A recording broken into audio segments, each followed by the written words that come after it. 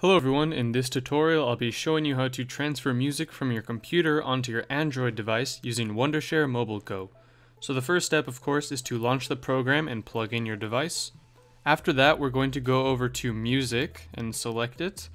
And then you see we have this Add tab up here, so we can click on that to add music and it will bring up a file directory of our computer. So what I'm going to do is select some songs I want to add. It doesn't matter what the format is because Wondershare MobileGo will automatically convert it for you so that it works perfectly with your device. So I'm going to select a file there and you can see it is uploading and instantly synced with my device. And that's really as simple as it is. All you have to do is click on the add button and select as many files as you want, which will quickly and efficiently sync to your device. Thanks for watching. That's how you transfer music from your computer to your Android device using Wondershare MobileGo.